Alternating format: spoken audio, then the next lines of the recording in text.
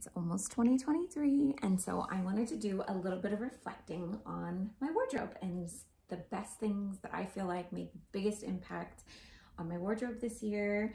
I've picked out 10 of them, and let's start with these sunnies. I just feel like they're super chic. They are the Specs. These shaping undies have been a game changer for me because they are actually comfortable and just really smooth an area where I've always been super self-conscious, especially after having kids. So these are from Amazon. They were $11. I originally found them through Nina. I'll tag her. This cashmere cropped cardigan from Everlane. I wear it all the time, sometimes as a top, sometimes as a cardigan. This $25 slip dress from Target. I wore the heck out of it this summer and fall, and I plan to do it again in the spring. These trousers from Abercrombie,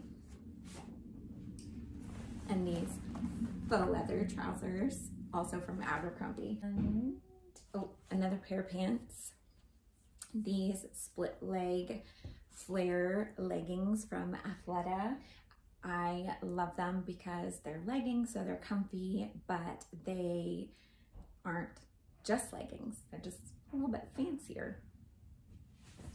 This Coatigan from Mango. I feel like it's just super chic and also an extra layer for when it's chilly, but not as heavy as a coat.